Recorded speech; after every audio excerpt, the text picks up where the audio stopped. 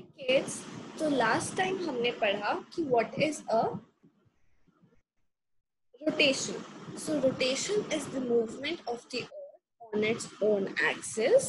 It takes 24 hours to complete and it makes days and night. So today we'll be learning about revolution. So what is a revolution? Earth rotation के साथ साथ revolution भी करती है. Revolution is the movement of the earth around the sun. So while rotating on its axis, the earth also revolves around the sun. This movement is called revolution. The earth revolves around a fixed path called a orbit. ऐसा नहीं है कि earth कहीं भी move कर रही है और revolve कर रही है sun के around. एक पर्टिकुलर पाथ है, एक फिक्स्ड पाथ है जिसको हम कहते हैं ऑर्बिट.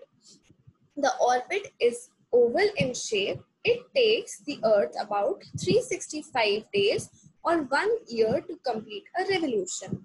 Revolution make season. जैसे रोटेशन की वजह से हमें डे एंड नाइट मिला, ऐसे रेवोल्यूशन की वजह से हमें सीजन्स मिले.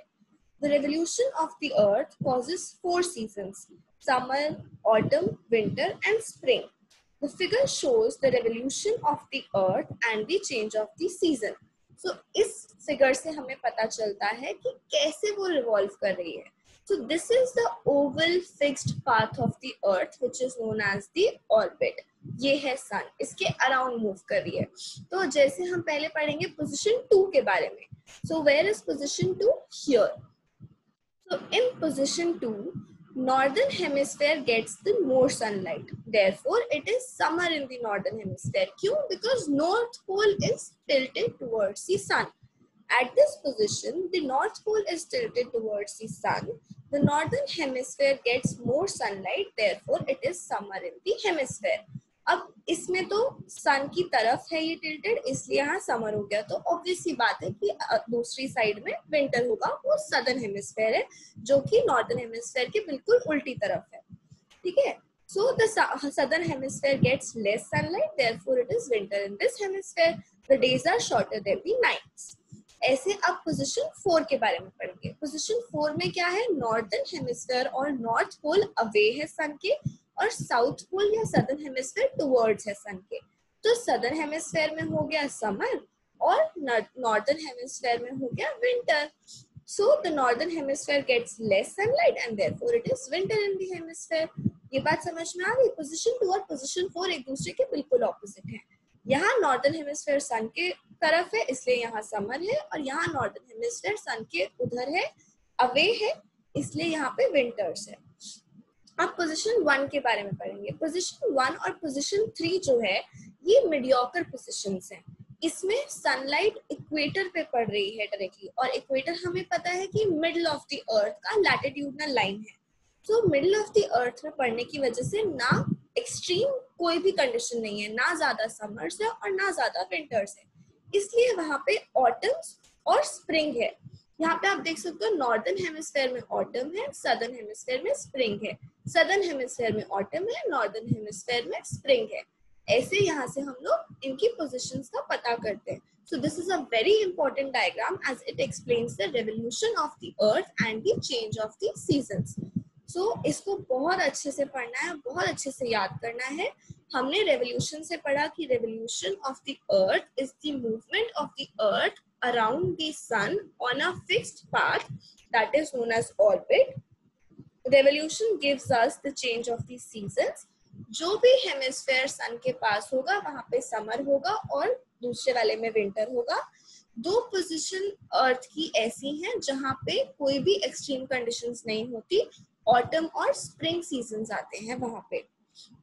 There is a fact which is given. The earth actually takes 365 1/4 days to go around the sun once. जैसे हमने पढ़ा कि इससे एक पूरा साल बनता है, पर एक्चुअली में उसको 365 और 1/4 डे लगता है ये कंप्लीट करने में एक सर्कल. तो हमें पता है कि लीप ईयर आता है. लीप ईयर में क्या होता है? हर 4 साल बाद लीप ईयर आता है. लीप ईयर में क्या होता है? 366 डेज होते हैं. तो वो 366 डेज कैसे बने? तो हर बार उसने 365 1/4 डे में कंप्लीट किया. अगर मैं 365 को लूं तो ये तो हो गया 4 साल, 4 बार इसको किया और 4 बार 1/4 को प्लस करूं, मतलब 1/4 plus 1/4 plus 1/4 plus 1/4 will be 1। सो एक पूरा दिन और बन गया, इसलिए वो ऐड हो जाता है फेब्रुअरी मंथ में और उसको हम कहते हैं लीप ईयर। सो इस चैप्टर में हमने पढ़ा रोटेशन के बारे में और रेवोल्यूशन के बारे में।